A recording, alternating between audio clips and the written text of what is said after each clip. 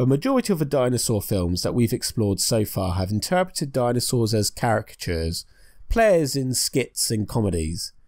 Brute Force is the exception, but its usage of dinosaurs was quite limited, relegated to cameo appearances in what was a human drama. However, with 1918's The Ghost of Slumber Mountain, dinosaurs burst onto screen as realistic and terrifying creatures. This film is a major turning point in dinosaur cinema and fantasy filmmaking in general, but the true credit for who is responsible for the images in this film is somewhat debatable. How so? Well,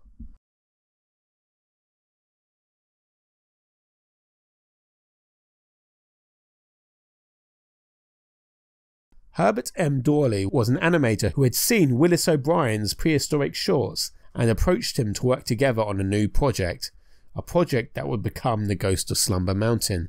The collaboration, however, was reportedly tumultuous. The initial premiere for the film at the Strand Theatre in New York was a great success, but Dawley could not attend, and in his absence, Willis O'Brien distributed pamphlets claiming full credit for the film. Now, in retaliation, Dawley removed O'Brien's name from the film prior to its distribution, and then went on to make a sort of sequel without him, Along the Moonbeam Trail, which also features prehistoric creatures. Willis O'Brien, however, moved on to the Lost World. Now, history was not kind to Dawley. He was often thought of as a cad and a scam artist, a guy who hired O'Brien to create amazing images for Ghost of Slumber Mountain and then callously tried to steal credit for it while denying O'Brien financial recuperation. After all, O'Brien would go on to make The Lost World and King Kong. Of course he's the real genius here. Surely. In fact, Dawley's film Along the Moonbeam Trail was lost for many years, and most assumed the dinosaur sequences were probably just scenes from Ghost of Slumber Mountain transposed in.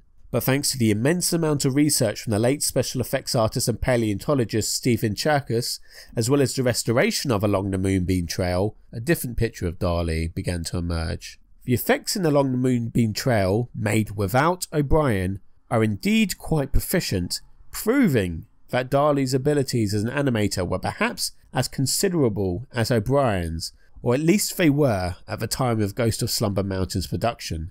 And research by Cherkas suggests that O'Brien was not so much an innocent party in claiming full credit, and that Dawley was certainly not the villain when he retaliated. All this is outlined in an article by Cherkas in issue 138 of Cinefex, and also in his book about Herbert M. Dawley. I'm afraid I was unable to get hold of either of those for this video, due to both their expense and their rarity, so I largely use second-hand accounts, but I do suggest for anyone interested definitely track them down.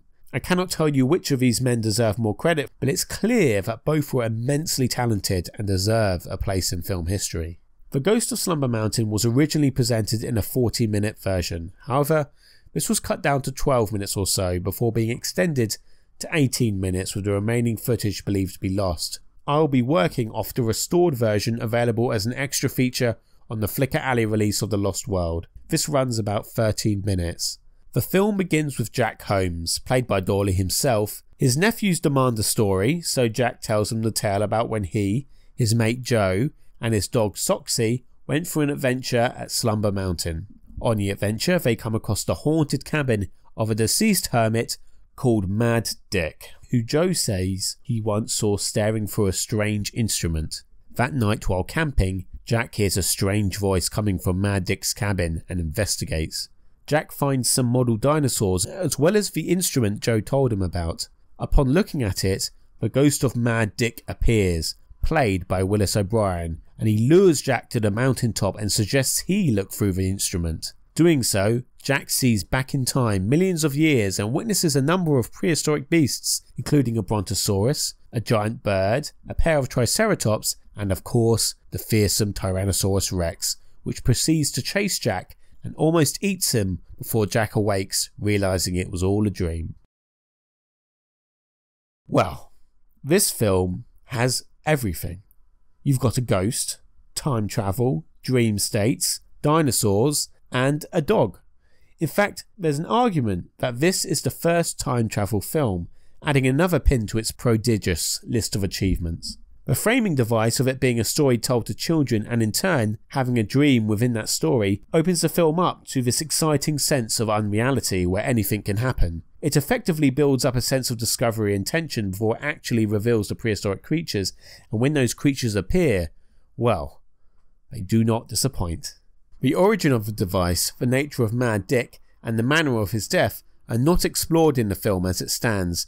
The narrative is mainly a device to justify the special effects sequences towards the end, but there's an eeriness to the way Mad Dick gets Jack to use the binoculars, almost as if he's trying to lure Jack to his doom. But you know, I guess that's just my headcanon. There's also an interesting homosexual subtext to the proceedings with this scene. It's never expounded upon, but I've read that there might have been a bit more of this in the now lost longer version. Unlike O'Brien's previous shorts, Darley and O'Brien's work on the Ghost of Slumber Mountain presents live-action segments and stop-motion animation edited together within the same film. This means that the dinosaurs could no longer be cartoonish creatures, but instead would have to look and feel real, so they could coexist with the live action. They are a stunning success in this regard. The Brontosaurus moves with an animal-like believability and behaviour, its massive size existing within a highly detailed and realistic environment. The prehistoric bird is incredibly authentic in its movements, the way it grooms itself, cocks its head and how it hunts. The Triceratops graze like cows, their stomachs expanding with breath, a technique seen before in O'Brien's work but adding an extra layer of realism here. And then there's the Tyrannosaurus Rex, the ultimate dinosaur in pop culture. The king. The absolute bad man. This dinosaur would end up towering over cinema forever, and this film is its cinematic debut. A battle with Triceratops is a classic matchup, one we'd see many times over. I've read that O'Brien and Darley may have been inspired by renowned paleo artist Charles R. Knight, but as far as I can see, The Ghost of Slumber Mountain actually predates Charles R. Knight's beloved painting of the two facing off, although the rest of the film was, of course, doubtlessly inspired by his other works.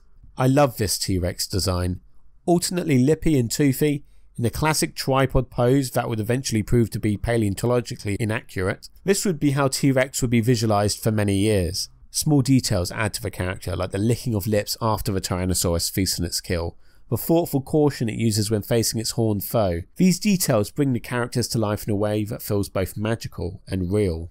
The Ghost of Slumber Mountain proved that dinosaurs could truly be brought to life again, and it kind of blew the doors open for stop-motion dinosaurs to run wild. Footage from this film, along with Along the Moonbeam Trail, would be used in the 1922 documentary Monsters of the Past. Footage from Ghost would also be used in the 1923 documentary Evolution. Another documentary, however, called Monsters of the Past, not to be confused with the other Monsters of the Past, would actually utilise its own stop-motion creations. The opening of the film would dramatise animator and sculptor Virginia May creating a Tyrannosaurus before bringing it to life and showing it in battle against, you guessed it, a Triceratops. These films, I'm afraid, won't get their own video as they're documentaries and not fictional works. Buster Keaton's Free Ages from 1921 won't get a video either. It does have a stop-motion dinosaur, but its role in the film is ever so brief. The rest of the film is a sort of parody of D.W. Griffith's Intolerance. It's not one of Buster Keaton's best works. Check out Sherlock Jr. or something instead.